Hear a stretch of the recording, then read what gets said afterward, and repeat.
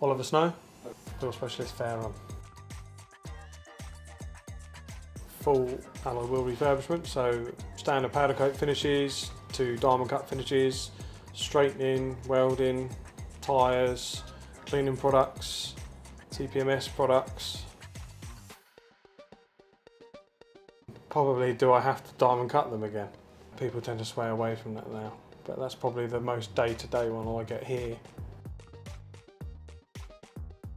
It's one of those things, if you don't know, you don't know, right? So if someone's told them that they need to come in and have a refurbishment done, they might think that that's just a quick lick of paint over the front, but I'll just immediately explain that everything we do is done in-house, you know, tyre off, full refinish, which is the right service for what people want really, for the longevity.